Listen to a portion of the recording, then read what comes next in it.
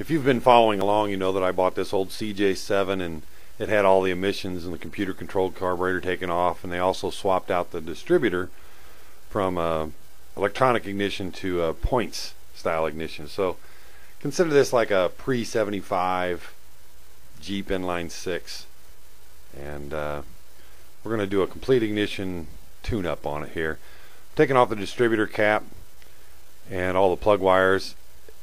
A lot of times I would suggest that you, if you're just swapping cap and wires, maybe do one wire at a time so that you get them all in the right spot. But all we have to do here is make note of where number 1 is, and we'll get the firing order right because we've got this video to play along with. So taking off the cap and wires, making sure we know where 1 was. Then we'll remove the rotor. It just pulls off.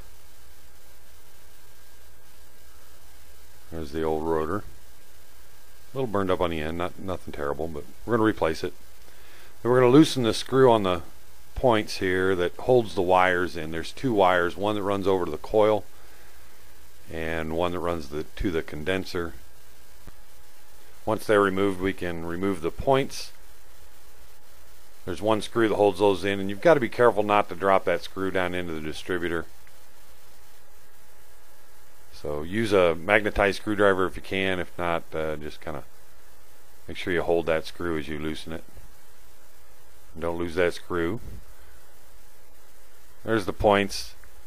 The rub block that runs on a cam on the distributor that opens and closes those contact points at the end. Then we can remove the condenser. Again, tiny little screw. Be careful not to drop it. New condenser does not come with a new screw. The condenser is just a capacitor, 1 wire, and then it completes a circuit through the ground to the distributor case. And we'll install our new points. If you can, buy the brass ones. Makes better contact. We're not going to tighten that screw completely. We're just going to snug it up so that we can adjust the points in and out.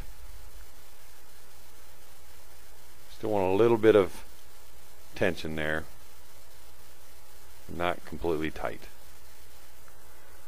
Then we can use a screwdriver in this slot to adjust the points in and out, and we have to have the motor turned to where the rub block of the points is riding on one of the cam lobes. I don't do a real good job of showing that here, but just put a wrench on the bolt that holds the harmonic balancer in and turn the motor until the points are opened, all the way opened. If you have to, adjust them a little bit. And I'm using a feeler gauge here. The recommended point gap is 1/16 thou, and you've got to get it just right. If you need to, you stick a screwdriver in that slot and twist it one way or another to give it more or less gap or more or less dwell.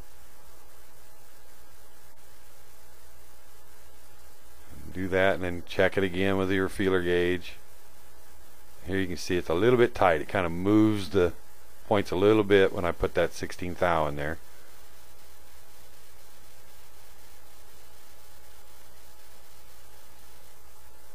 Just a little tight, so we'll adjust it again. Sticking that screwdriver in the slot and twisting just a little bit. Keep doing that until you've got it right. And this is just our initial setting. We're going to check it later with a dwell meter.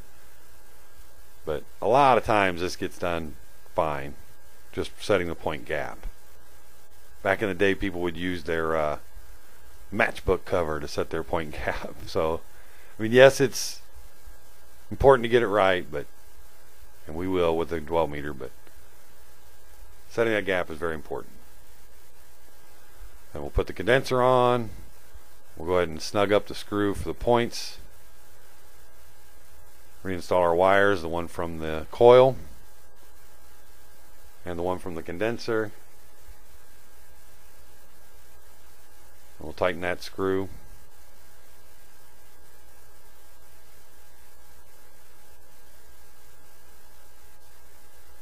We'll reinstall our rotor. Again, buy a brass one if you can. Our distributor cap, this will only go on one way. The brass screw on this model goes towards the engine. The white colored screw or silver colored screw, aluminum colored screw, whatever, is away from the engine.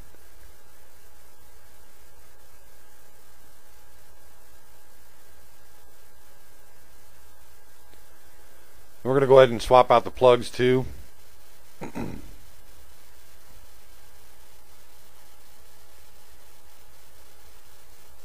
Go along and bust them all loose and then take them out.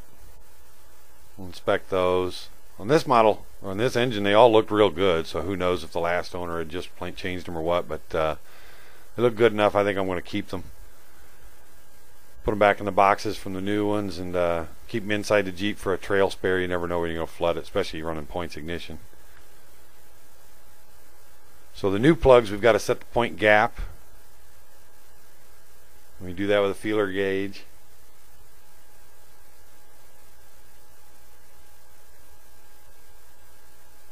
If you have to, you bend the little ground strap in or out to get your point gap correct.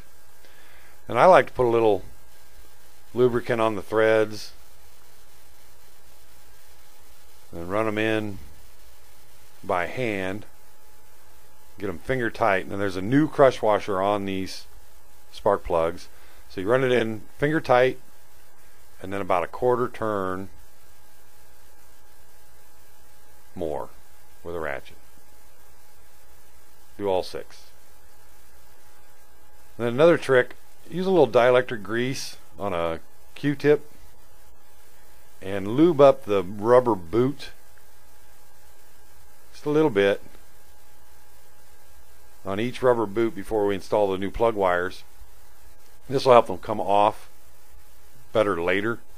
You don't got to get it in all the way on the metal part, just on the rubber boot. And we remembered where plug number 1 was on the distributor, so we got to get that right. And then we just go through the standard firing order on a Jeep, 153624. I'll just plug each wire in order. 153624 going clockwise around the distributor. And as you do this, make sure the boots are pulled back and so there's enough wire sticking out to get down into the connector on the distributor. Press them all the way down in, then you can always push the boot back in further, but make sure that the wire gets all the way down into the distributor cap. Same thing on the plugs, make sure it kind of snaps onto the spark plug cap. Get all 6 of those and then hook the coil wire up, the middle one goes to the coil.